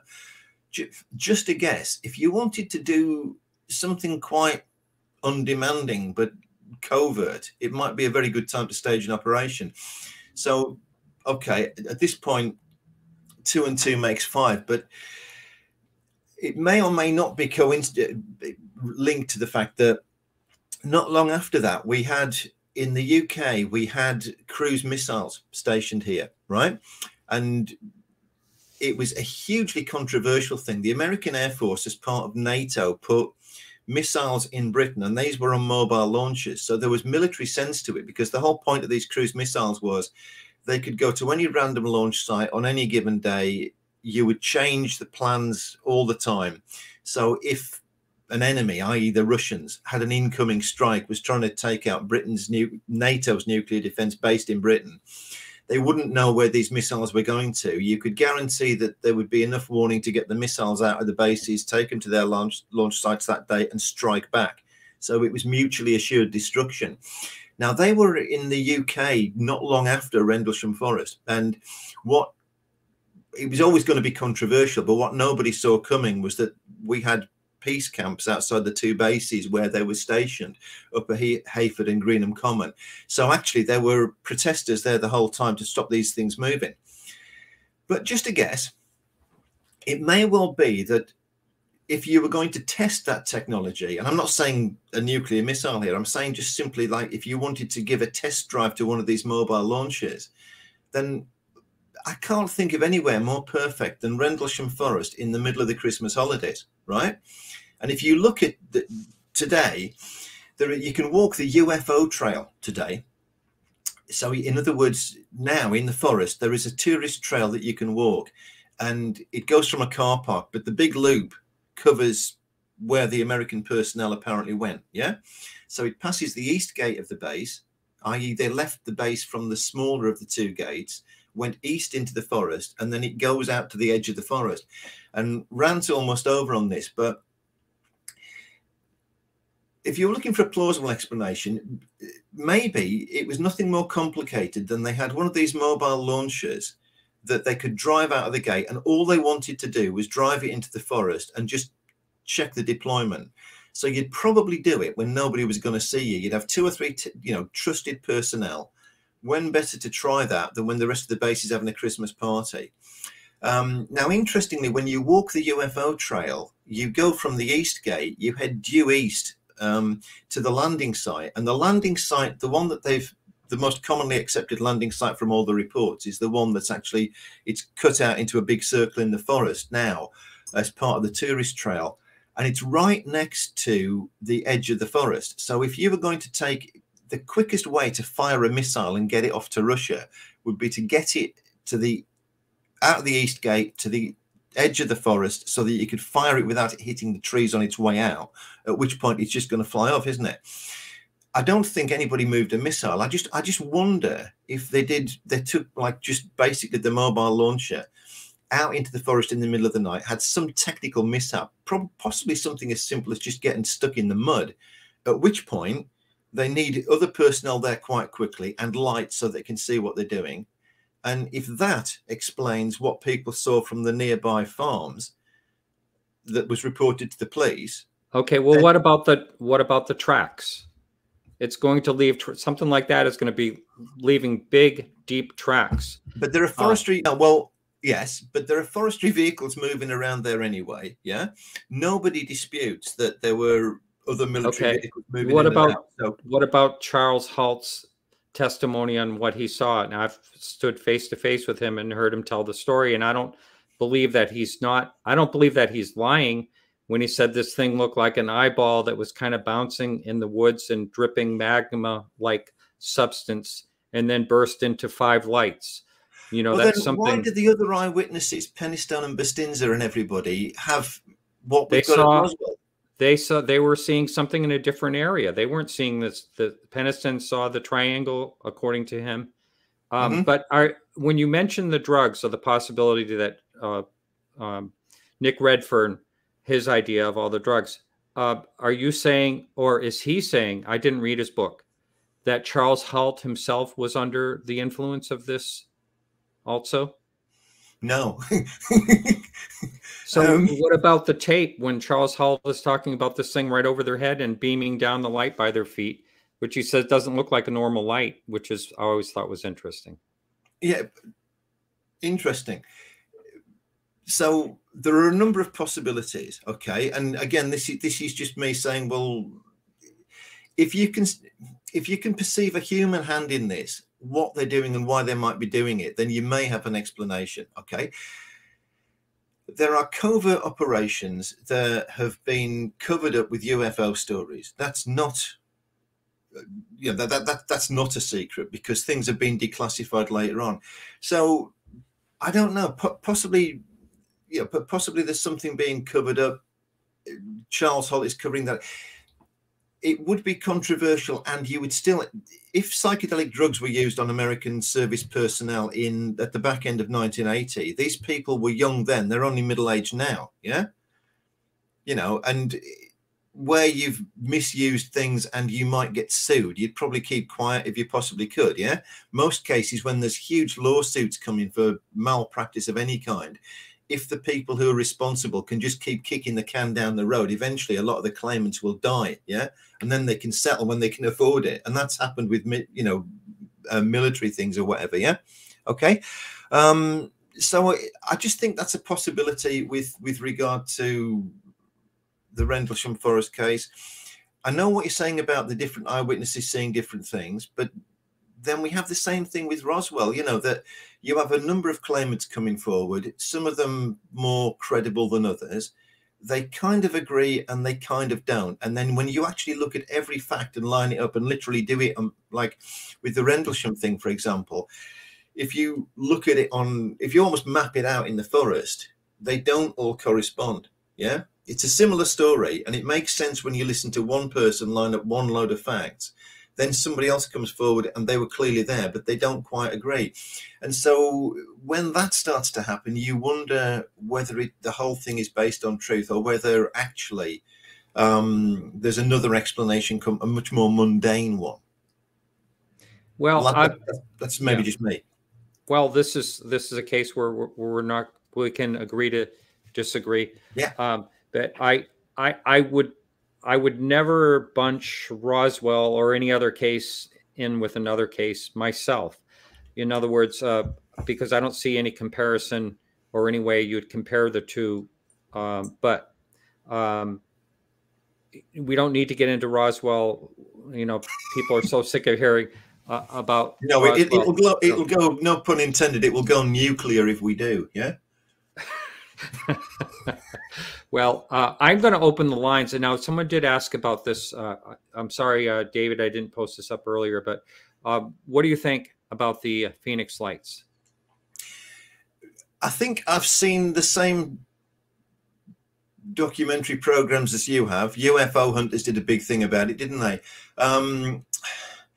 There is one explanation. To be honest, again, because it's a one-off event and it's you know it's a bit unusual, and there is an explanation that actually they're much further away than you think, and their flyers dropped by a group of A-10s, and there are people who've come forward to verify that from the military. So I think that's a plausible explanation, and I think it goes back to something we talked about earlier, which is that judging distance when there's nothing between you and the object in the sky is actually very, very subjective, and a lot of people get it wrong a lot of the time. Well, what about I have to say this about that, because I understand part of what you're saying, and I do agree that there was flares that were dropped, but I believe that wasn't a training exercise. I think that was to distract the public and to have a reason for all these reports, the thousands of reports that were coming in much earlier in the evening, starting about 8 o'clock, something like that, way before the flares were ever seen. These people were seeing the craft go over them and miles wide. But a lot of those reports came in after the lights were seen. Okay. And at this point, let's go to Roswell. Sorry to wind you up here, but wait, just 1 second. I just want to say that the phone line is open. Just because you're skeptical, be a gentle person, woman or man, on the line. But that number is 855-472-5483. If you'd like to call in, Bill is standing by. Go ahead. Sorry. No, well, just one point about Roswell. I'm old enough to have read all the UFO books that came out in the 50s and 60s. When I was really, really young, they were around. Something that people forget about Roswell is it was nowhere in the UFO literature until the late 1970s, right? The thing that blew it open was the Charles Berlitz and Bill Moore book. And prior to that, Jesse Marcel went to the National Enquirer, didn't he, to report it, about 1978. And he did this when the National Enquirer were offering $100,000 to anybody who could come up with a conclusive UFO story, because Travis Walton went to them as well. And had he not failed the polygraph that the National Enquirer gave him, he might have been in for some of that money. I know he passed a subsequent polygraph and everything, and I don't want to get into that one, but the guy that did the polygraph for the National Enquirer was absolutely convinced that he wasn't telling the truth. And I think it's significant because one thing that happens with big cases is that loads of subsequent reports come in and completely complicate them. Yeah, certainly the case with Roswell, because Philip Corso, for example, his entire best-selling book, which sold about 1.5 million copies, the whole premise of that book is that he was involved after the event, wasn't it? Yeah, so he was involved with the dead aliens and everything like that. And these people came forward much later, and that to me is it just sort of beggars belief, really. How did you keep that quiet for that long, and then suddenly all these people come out of the woodwork? Well, let me ask you this, and it brings me back to we were talking just a few minutes earlier about Rendlesham Forest. Have you ever spoken to someone like Charles Halt directly, or Travis Walton directly, or people like that? Have you spoken to them directly? Those two, no. Someone like them, yes. And are you all right? Just an example of someone that you spoke to about a case. Can you? Well, Whitley Strieber. I interviewed him. Oh, Whitley Strieber. Yeah. Yeah. So he was an interesting character. I don't know why this, but he doesn't know either, does he? No, I mean, crudely, I've spoken to people who've had the most bizarre experiences. You know, people who've been abducted, and in some cases don't want to go public with that. But I'm where I was originally. I think I'm convinced of the sincerity of these people reporting an experience. I'm not necessarily sure what it was that they experienced. And like I say, it's, you know, it happens to me quite a lot. You know, if I do a live talk, or just occasionally, if you meet people and they know that I'm interested in this, they come and report things to me. So I've spoken to, and I don't doubt the sincerity of the witnesses. I'm not completely sure that, to be honest, I sometimes think that ufology is not doing them any favors, because I saw when I was in a research group, people would come to us with stories, and the investigator they would meet would sometimes be absolutely convinced that, you know, Zeta Reticuli and all the rest of it. And it doesn't necessarily mean that they would always get a fair, you know, that they weren't investigated by professional medical people or psychologists or anything like that. So I've met a lot of sincere people. I'm not sure that they've always been served well by the people who investigated the cases afterwards. And I think some of that combination explains the stories that we read in the best-selling books that are out there. What would you say? Well, let me put it this way. What do you think the most? Wait, we might have a call. Let me just see. Yes, we do. We have a call. I'm going to, and we have 2 lines. I'm going to remember that thought, and I'll get back to you with that thought if that comes up. And we have Ken calling from Los Angeles. Ken, you are live on the air.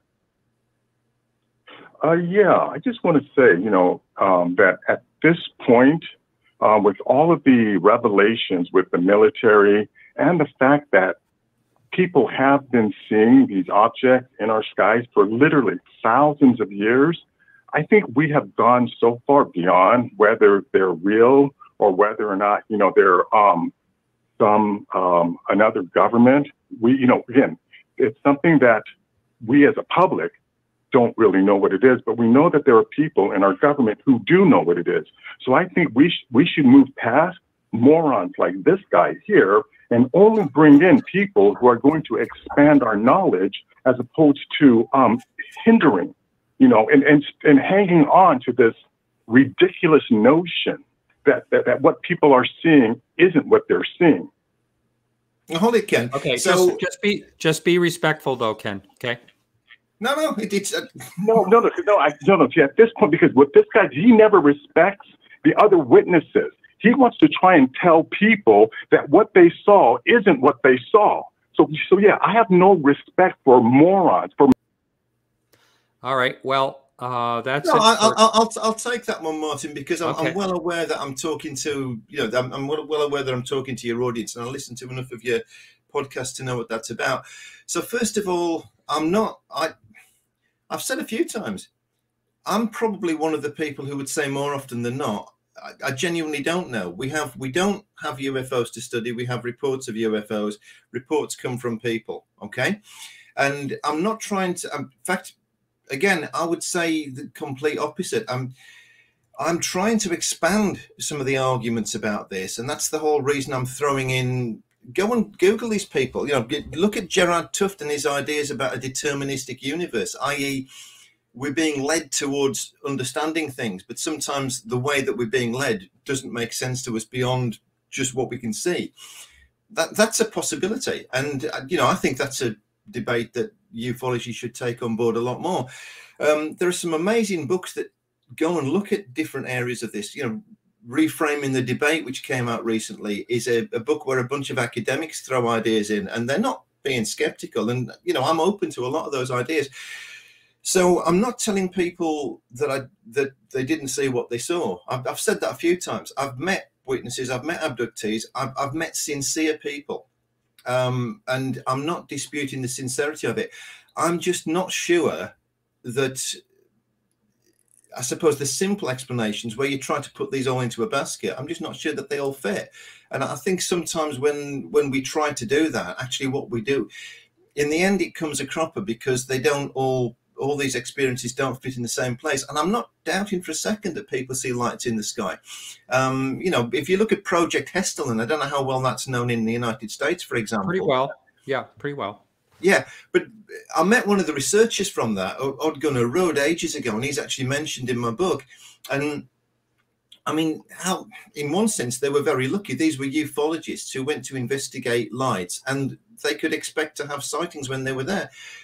There's no doubt, you know, the lights have been seen, all sorts of strange things have been seen, but the UFO debate often excludes now the things that were widely seen and sincerely seen in the past, like nature spirits, fairies, stuff like that. And yet a lot of those reports actually correspond very closely with what people are now explaining, you know, coming forward with this UFO reports. So Joe Simonton and his pancakes at Eagle Rock, I don't know if people know that case particularly well. Yeah.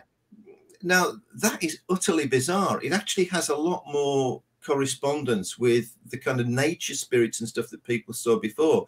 And it has that weird thing that some object that appears to have magical properties when you're dealing with the entity that gives it to you, it turns out to be really mundane afterwards. Yeah. So I would disagree that I'm trying to shut the debate down. I'm actually saying, when you look at how these things correspond to other strange events, and you look at how those other strange events have been understood, actually there's probably a lot more you can pour into this debate that will help us to understand it. Right. Okay, well, we have Jeff from Indiana. You're on the air, Jeff. Welcome to the show. Right. Okay, well, Hello. Hey, hi, Jeff. Am I on? You are on the air, Jeff. As I said, yes. Okay, I just want to say I just can't believe that the majority of the UFO shows, we spend more time being skeptics than we are examining the facts, you know. And this man here, I have respect for him and everything, but if one thing I got to say right off the bat is, if you have mistaken a mosquito for a Spitfire and a seagull's rear end for any sort of an aircraft, you need glasses. Well, I have to tell you that a lot of people, I will tell you this, Jeff, that it's very common that birds and seagulls flying at night that are catching light, people have reported that many, many times, just the knowledge that I have on this.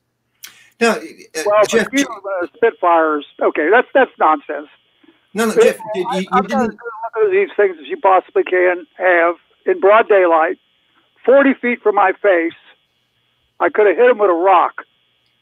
They are machines. They are engulfed in a plasma field, some sort of a plasma, extreme voltage. You can, if you see them from right underneath, the force field is as intense. You can see the components of a machine inside, and they're real.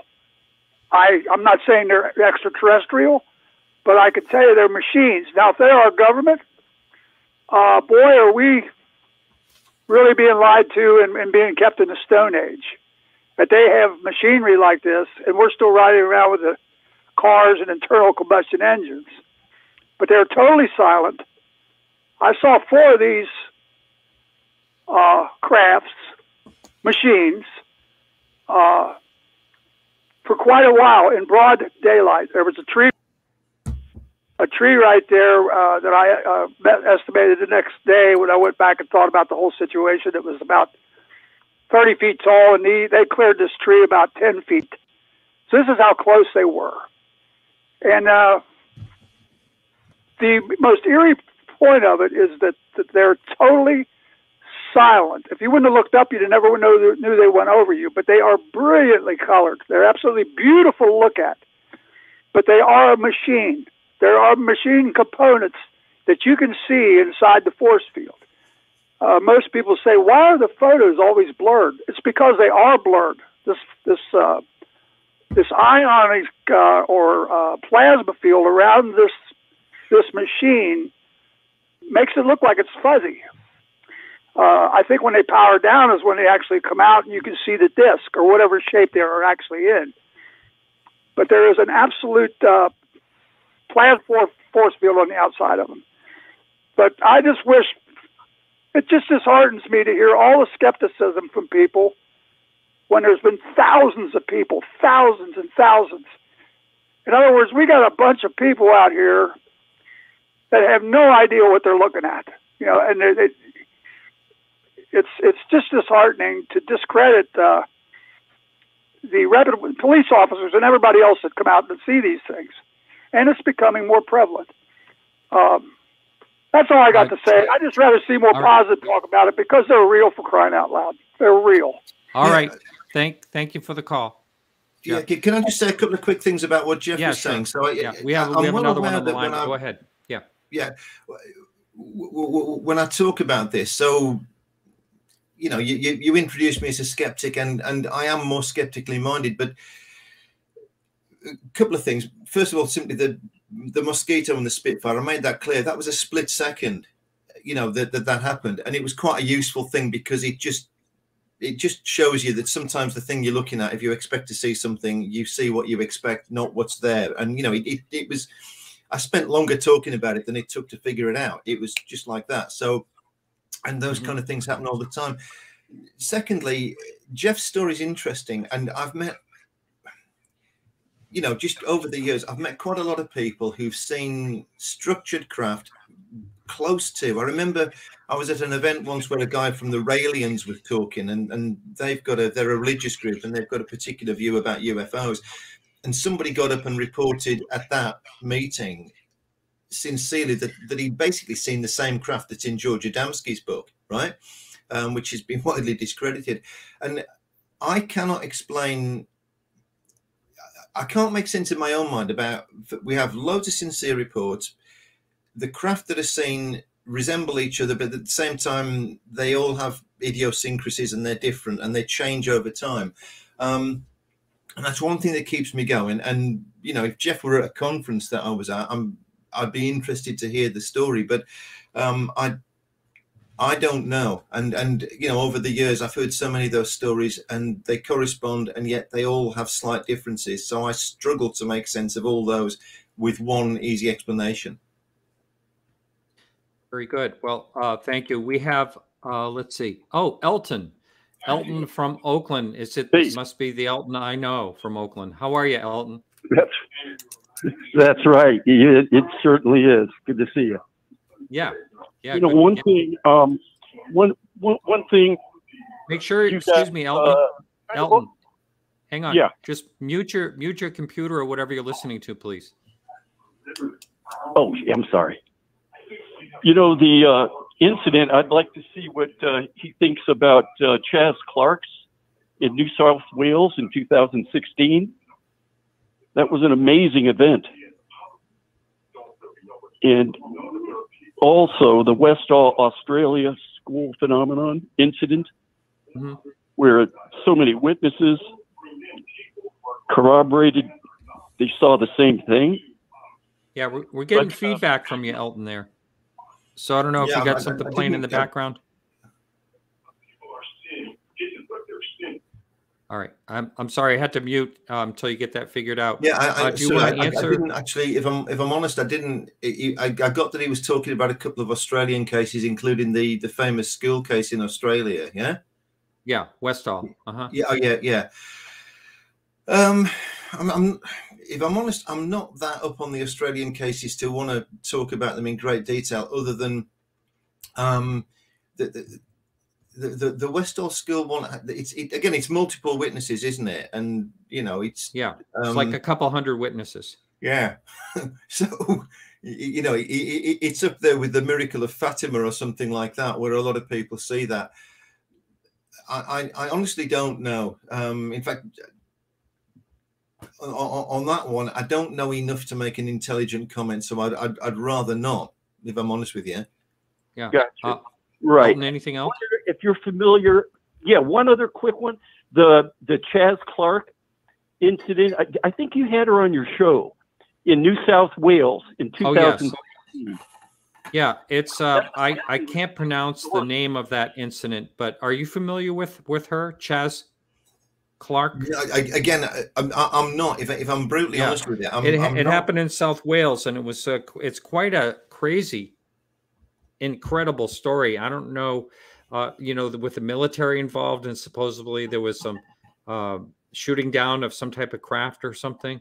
One to really look into if you want to really look into a mystery. That's quite a story. If you want to check that one out. Okay. So I'm going to tell you. I'm going to tell you, Neil, that you sorry, can. Jeff, nice to speak to you, and sorry to disappoint you on that. I mean, I'm familiar. Yeah. You know, with a lot of cases, the Australian ones less so. I mean, I'm quite familiar with a few Australian cases, but not those particularly. Yeah, that one is one I'm going to tell you to Google. You know how you told a few people to Google. I'm may want to Google that one as we go. Actually, so many reputable witnesses on that one too, and so many military people involved. Oh my God, it's amazing. Yeah. Hey, Elton, good to hear your voice. Thank you for the call. You too. All right. Yeah. Good night. All right. So we could take one more caller if someone would like to call in. That number's up on the screen. 855-472-5483. So right before I took the first call, I said I would remember what I was going to say. And it's basically, what would you consider the most compelling case of all the ones you've looked into? What is the big question mark for you? What, the big question mark?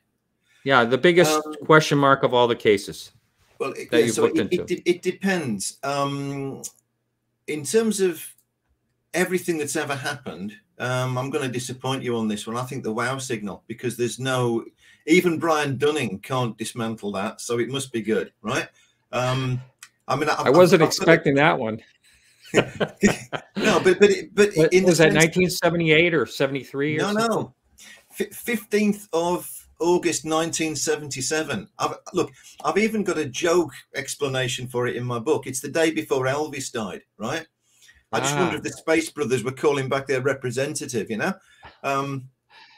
But the point of the joke is that that's as good an explanation as any.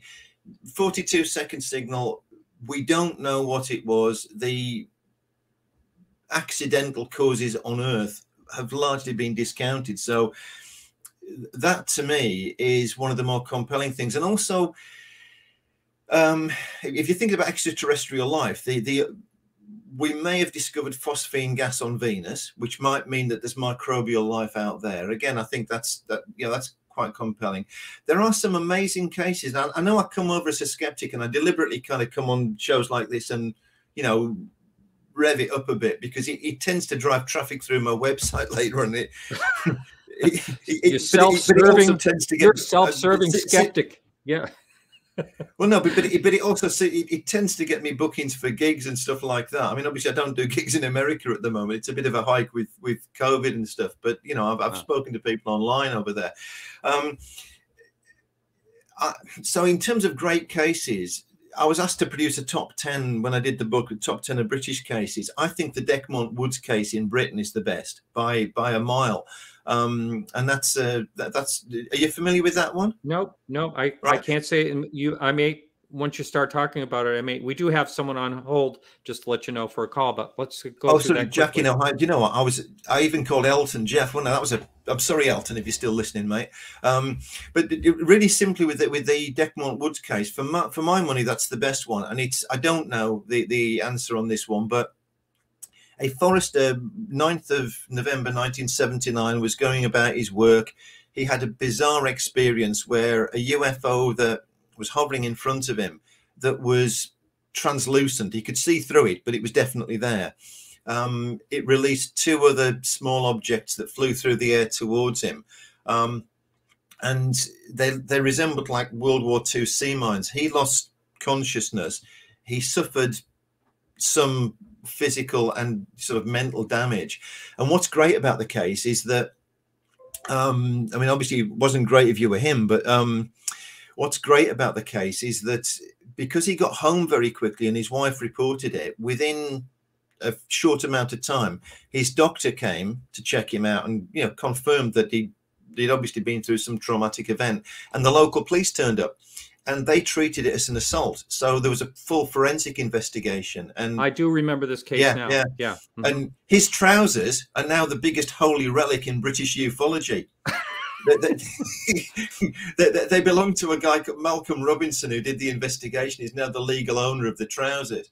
And I'm not alone in having had my hands in Bob Taylor's trousers at some point, because like splinters of the true cross. You know, you've got to touch them for it to really work, make sense. But yeah, he's. But seriously, I won't bore you with the whole thing, but the way the trousers were torn was unusual. I mean, something strange happened to him, and nobody knows. And there's a brilliant book written about it by Malcolm Robinson. And what's great about the book is that he gives you the case. He gives you 16 explanations that may, you know, to a greater or lesser extent, may explain it. And it's, for my money, that's the best British case. And if you're unfamiliar in America, it's easily Googled. Interesting. Yeah, I'm going to take this this call really quick. Jack from Ohio, you are on the line, and you are on the air. Hey, Martin. Hi. We got just 2 minutes here. Okay. Hey, Martin. Hey, Neil. How you doing? My quick question Hi, Jack. Oh, okay. Luis Elizondo. Oh, what, are you asking me what I think about him? Yeah, Luis Elizondo and what he has to say. Just his point of view, and the people that, you know, study this, that, you know about aircraft, and, you know, just what they're seeing, you know, like, he's basically saying that what he's saying is definitely not, you know, regular aircraft that we would have, or any other nation would have.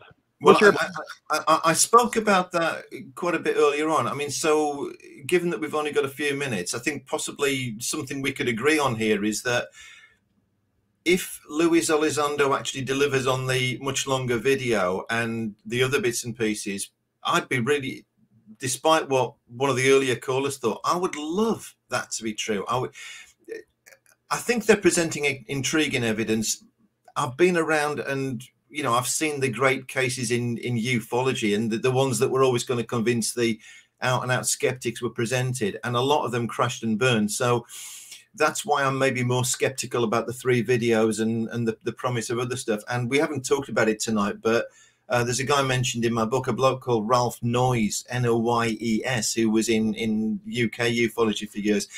I mention him in the context of Luis Elizondo because Ralph Noyes was spent a lifetime in the Ministry of Defense, and he left with a very high rank. And I remember him telling us at a research meeting one time that, you know, he'd seen videos that have never been made public. He was convinced of 2 things. Number one, that the British military knew that there was strange phenomena out there to be investigated. Number 2, that they'd concluded they were not extraterrestrial. And Ralph saw gun camera footage, which is known to exist from a military fighter of a strange object in the sky. And he saw this in 1970. And it's never been... I hate to have to do this to you, but we are right out of time, and another live show is coming up. So, but thank you so much for your participation tonight. Okay. All right. Thank you very much. Thanks, everybody, even the ones that weren't convinced by me. All right. All right. Speak soon. Right. Yeah. Cheers, Martin. Yes. Take care now. Yeah. Okay. Thank you. Go well. All right, everyone. So that's it for our show this evening. Thanks for watching or listening, however you're doing it. And next week, I'll be on the West Coast, but I have Dr. Bob Gross on the show. And so thanks once again for everyone behind the scenes and all those who support the show. Remember to keep your eyes to the sky.